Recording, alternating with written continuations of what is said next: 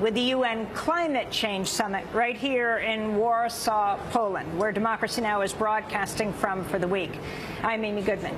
The organizers of the UN climate talks here in Warsaw are facing criticism for accepting corporate sponsorships from major car manufacturers, oil companies, steel manufacturers, and car firms, coal firms.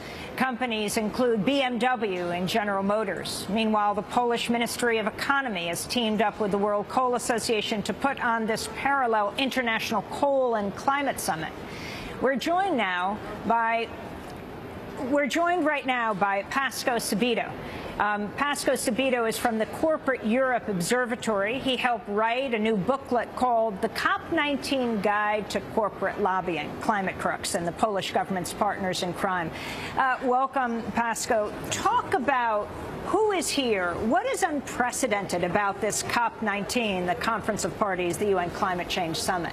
Yeah, I mean, I think just to say that this is perhaps the most corporate climate talks we've ever experienced. That's not to say that previous ones haven't had a large corporate influence, but what's different this time is the level of institutionalization, the degree to which the Polish government and the UNFCCC, the Framework Convention on Climate Change, have welcomed this with open arms and have actively encouraged it. So, I mean, the three key ways they've done this is there was the pre-negotiations that happened in October here in Warsaw, and the Polish presidency, so the presidents of the climate talks, invited only business, civil society, so NGOs, journalists, academics were not allowed to attend. So you had exclusive access to negotiators by business. So a real chance to set the agenda. And then here at the talks, I mean, there's 13 corporate sponsors, the first time we've seen this degree. But to shed a bit of light, the Polish presidency asked 150 different corporations to sponsor this event, and these were the best of the bunch.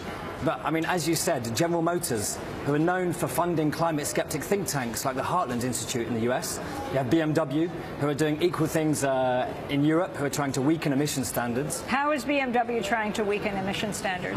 It's been leaning on the German government, on Angela Merkel, to delay a vote in the European Parliament that's supposed to say car emission standards will be improved, and instead it's had the deal delayed again and again and again, to the degree where actually now it's supposed to be voted on by the Lithuanian presidency. So this is perhaps a bit EU talk, but just to say the Lithuanian presidency, who is supposed to be allowing this vote to happen in Europe, is also sponsored by BMW, has given them 180 cars for the presidency.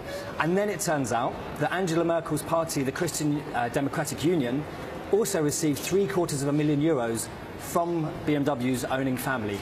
So I think BMW have a quite a fishy role to play here. But not only car companies, there's airlines like Emirates, and we have, I mean, what's incredible is some of the biggest fossil fuel companies. So we have Poland's own state fossil fuel companies, PGE, the Polish energy group, who are really big in lignite mining, coal mines, are planning to build yet more coal plants. I think there's 40 that are already in existence, and they have plans to build more, as well as the Lotos Group, another Polish fossil fuel company dealing with oil, who claim that their practices, so they drill in the Baltic for oil, the only Polish company to do so, they claim their practices are probably the least nuisance to the environment possible.